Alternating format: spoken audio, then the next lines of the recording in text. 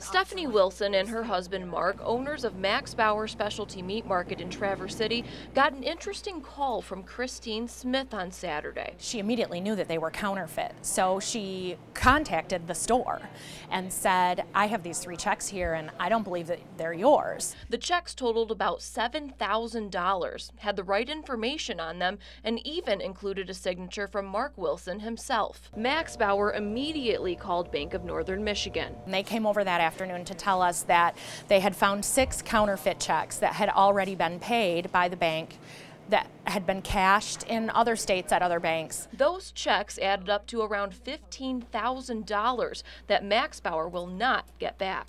And according to Maxbauer, there was another $15,000 in counterfeit checks still pending in their account. If it weren't for her, it could have been several more days, and who knows how much more money before we figured out what was going on. If it was me, I would want to know about it. You know what I'm saying?